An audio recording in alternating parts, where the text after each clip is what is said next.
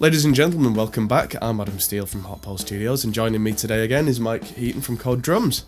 Hello. You may have seen the videos we've done recently comparing the sound of different snare heads and tom heads and kick drum with and without dampening.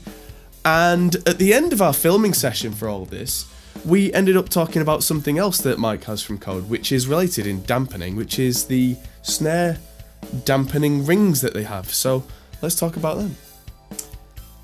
Roll the intro.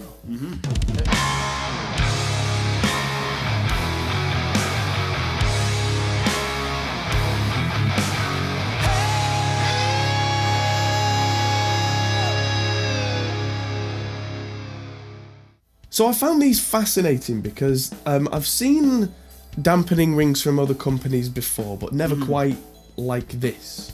Well, I mean, the thing is, it's a really basic concept, you know, because we've all heard about O-rings, you know, over the years. You know, when we've been looking at different types of dampening, I've tried those, and obviously moon gels and everything else. You know, other gels are available. But yeah, it just came to me because I you know, spent years in the studio looking for that really dead sound, and I guess me, like a lot of drummers, have done the old thing where you're cutting up old drum heads and you're just putting them on top of them and getting different sounds. So it was just a really simple. It was just a really simple idea, and it's basically just thick O-rings. Simple as that. I mean, that's all they are, thick O-rings. But when they work together, and the reason we call them a tone adapter, as you'll be able to hear from the videos, is they do adapt the tone of the snare. So really, we sell them in a pack of 2 like this. Really simple, just O-rings, one wider than the other, for varying degrees of you know, of tone basically. So you can either just, you know, chuck one on there, which is wider than your normal O-ring, so it's going to take the tone down a bit more, and that has a marked effect, which again you'll be able to hear from the videos. And then if you want, you could go for the wider one on its own, again a bit more dampening, and then if you want even more, the ultimate dampening, put both on like that. Really simple, you know. No rocket science about it.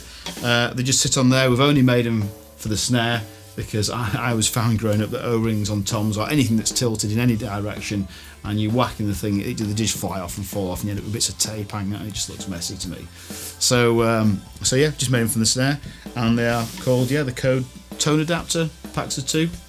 Simple idea, seems to work. Cool. Let's hear them now. So we're gonna do was it the TRS head? We put them on the TRS, and we put them on the Zero. We did. Yeah. So we're going to hear with no dampening, then one stage of dampening, then both for one head, then the other head. On different types of backing tracks. Indeed. Yes, there you go.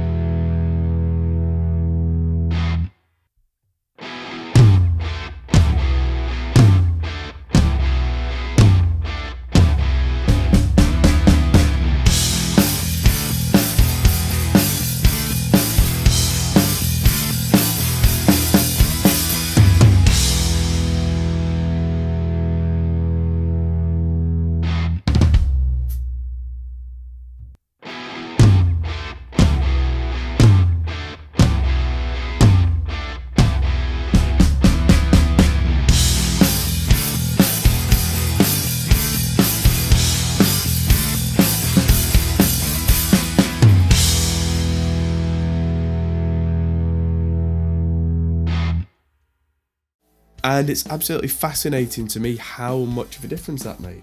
It does. As I say, it's a simple idea that makes a huge difference. You know, you can go from having a really ringy snare, which is great if that's what you like, you know, to, well, for instance, for the sort of ballady track that you put together, you know, you want something in my eyes that's got that real thud, that weight behind it. Chuck both of them on there, and suddenly it's there. It just works, you know.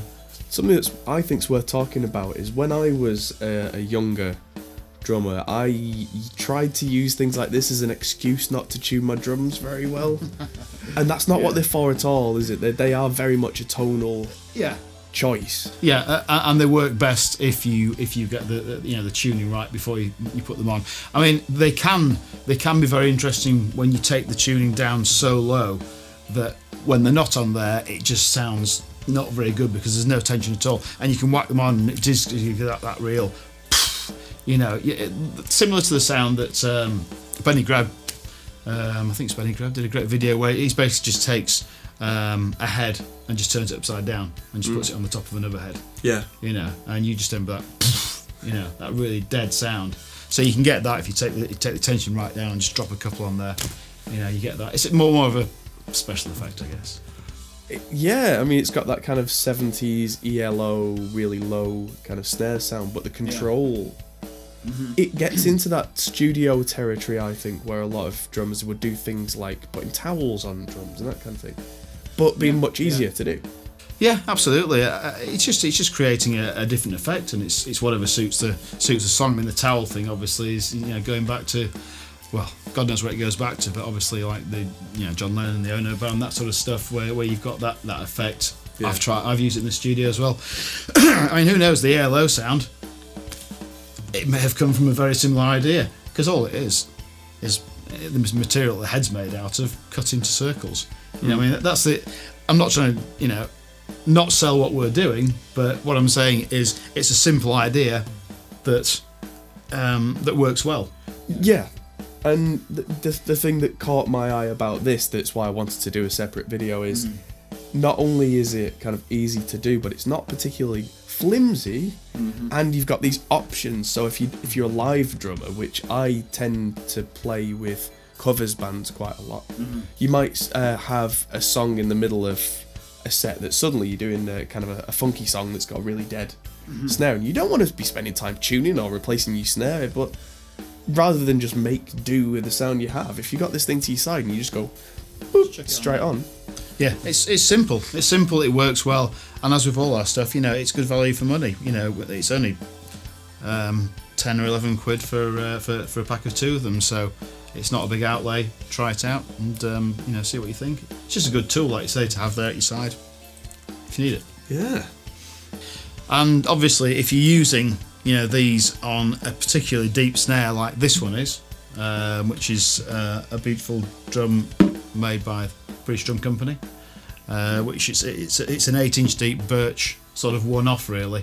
The artwork being, it's hand painted by a guy called Chubb, who did basically our live album cover for the live album we did this year, which was a rethinking of our first album, The Good Will Out. And he basically did it in all these bright colours rather than the original photograph that was taken in New York. So I just said, you know, would that work on a drum? And this is what he came up with. And the whole kit's been made with the same finish at the moment. So you've got beautifully hand-painted thing, 20 layers of lacquer on a lovely British Drum Company kit. And to add to that, I suppose, thinking about the kits, or the kit that we've used in these videos, just so everyone knows, it is a British Drum Company. The kit is a Legend kit, which is all birch shells, and the snare that we've used on there is a Merlin, which the shell is a birch and maple hybrid, just so people know what they're listening to. And as we've heard in the videos, it sounds great, no matter what kind of head you put on it. Oh, with Zildjian cymbals, and Vic Firth sticks, and code drum heads. Gotta get them all in there. And big thanks to SE Electronics for the microphones, which I'm doing a separate video on. Sound great. So thanks everybody for watching, and we'll see you again. Cheers. I'll see you in the next video. Goodbye everybody. See you later.